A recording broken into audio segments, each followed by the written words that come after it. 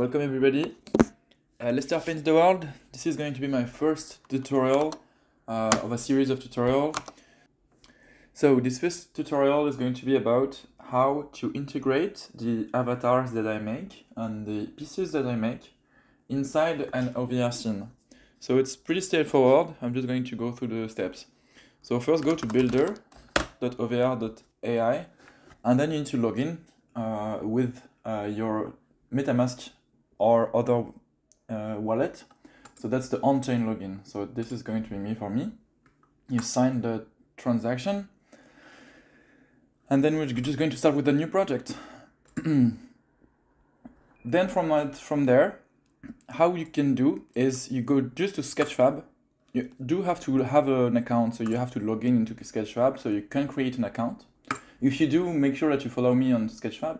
And from there, inside Sketchfab, you will see all the Sketchfab models that are available. So this is actually going to be super helpful for you if you want to build a scene and have a rock, for example. Feel free to add whatever rock from here. So to get the avatars, it's pretty simple. Just type in the name of my collection. So it's going to be Metaverse Avatar. Up.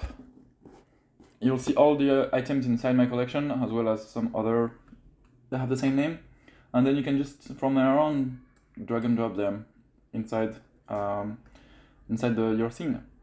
So from here, you will see that you have to replace some of them.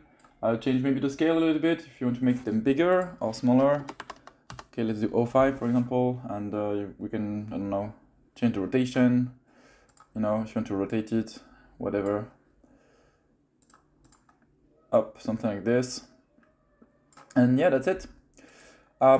As of now, the avatar will not exactly look what they look like on Sketchfab, because so far, not all the features that I'm using, the technical settings that I am using, are available on OVR. So for example, the light is not displayed properly, the texture are not displayed properly. So if we go and if we take the same avatar, you will see that it doesn't look the same.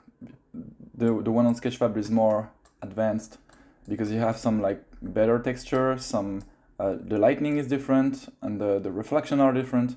So this I hope will be available in the future version of the OVR builder, but at the moment this is what we can play with, okay? Lastly, you can also take from my different collections. So for example, if you want to, for some reason, display one of those pieces, you can also do that. So just in this case, for example, cityscapes, you can just copy paste the name inside the builder and you will be able to find it here and then to put it inside your scene.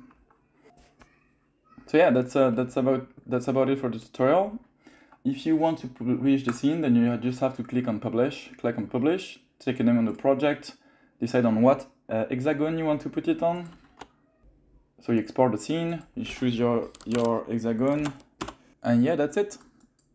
So let me know what future tutorial you would like to have. This one is just so that you can start. I can do more worked on tutorials. This is just for you to start, okay? Have a good day, everybody.